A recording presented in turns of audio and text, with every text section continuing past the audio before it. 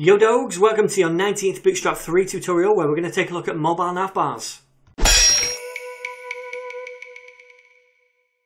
Alright then guys, so this is where we ended up in the last lesson. We did our navigation and we added this title here and these buttons right here, so it's all looking pretty cool. And by the way, we've done no CSS ourselves so far. Bootstrap's taken care of all that for us just by us adding a few classes, so that's pretty cool.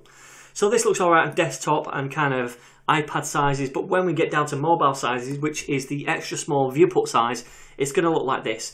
Bootstrap is going to stack the links on top of each other and it's going to go full width like that. Now, this looks alright, but if you're viewing a site on a mobile, you really don't want all this space taken up by your navigation at the top. Ideally, what you want is some little bar at the top and buttons that when you click, it opens and closes this navigation, right? And we can do that in Bootstrap pretty easily. And yeah, I am going to throw a few more classes at you, and it is pretty difficult to remember all these, especially when they're quite similar. Look, I had to look up these before I did these tutorials because I don't remember them all. I had to refresh my memory. And, you know, I know that you guys are going to have to do the same thing too, but all you need to do is make a quick cheat sheet for yourself or just take a look at the Bootstrap documentation. They're simple. So what do we need to do? Well, the first thing we need to do is enclose everything that we want to be in the drop-down menu within a div. Now, the things that we want to be in a drop-down menu are these links right here, yeah, in the UL, and these buttons. So we want all of this enclosed within a div. So let's make that div now. Oops. Hopefully your typing is a bit better than mine. And take the closing tag and put that right at the bottom over here. I'm just going to move these in a little bit like that. Okay, now we need to add these classes to this div. There's two classes we need to add.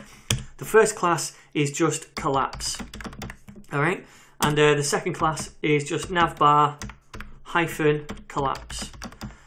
Now, it's just one of those things, you just have to remember them or just look them up when the time comes to making a navbar. That's it, simple as, guys. Now, there's one more thing we need to do with this, and that's to give it an ID. This ID can be whatever you want it to be, but I suggest make it quite semantic. I'm just going to call it my drop down, something like that, okay? But you might want to call it something better. Now, this can be anything you want. It's going to be unique to this kind of menu right here, and we are going to use it. We're going to reference it later when we make our button. In fact, we're going to do that right now. So let's make a button, and this button needs to go in the navbar header, and this is the button that the user is going to click to open and close the menu. So let's write that button, and we also need to give this a couple of classes too. The first class is just navbar hyphen toggle, and the second class is collapsed like that. Okay, we need to do two more things. We need to do two more attributes. The first one is data hyphen toggle like that, and we set that equal to collapse. And then the second attribute is data hyphen target, and this is where we're going to specify which menu we want to control with this button. Now it's this one right here, and remember we gave it an ID, right? So we take that ID and we put it in here. But be careful, because we also have to put the little hash or pound symbol, however you want to call that thing, in front of it right there, okay? Otherwise it won't work. Okay, so now that's done, there's just one more thing to do, and that is to make the icon for the little button.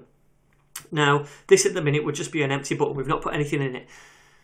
On mobiles, you typically see three little bars as the button to open and close a menu, and we can add this in really easily using Bootstrap's icon classes. So I'm just going to do a span here and give it a class equal to icon hyphen bar, and that makes one single bar. Now we need three of these, so let's copy and paste this 3 times, just like that, and I think that should be it, guys.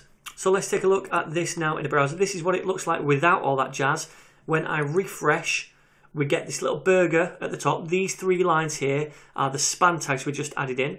We've still got the title there in the header as well. These 2 are in the header, remember, the navbar header. When we click on this, it zooms down and shows us all of those things right here. We might want to style this a bit differently in our own CSS. We can override any kind of Bootstrap styles ourselves, but then we click it again to close it. All right, so that looks now a lot better than it was before. It doesn't take up as much room here at the top, and just a bit better for mobiles. So there we go, guys. That is how we make, using Bootstrap, a mobile drop-down menu. And I think you'll agree it's a lot easier than adding in our own JavaScript and things like that. It's took me, what, less than 5 minutes to do that.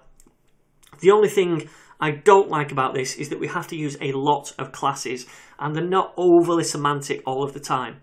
So it depends what you want to go for. If you want to make something quickly, then Bootstrap is really good for that, just to get prototypes up and running. Sometimes when I'm making a client website and it's quite high-end or something like that, I would typically do a custom drop-down menu using my own JavaScript and whatnot, my own elements, just to make it a little bit more semantic and less bloated. But the choice is entirely yours.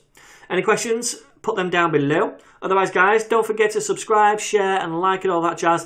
And I'll see you in the very next tutorial.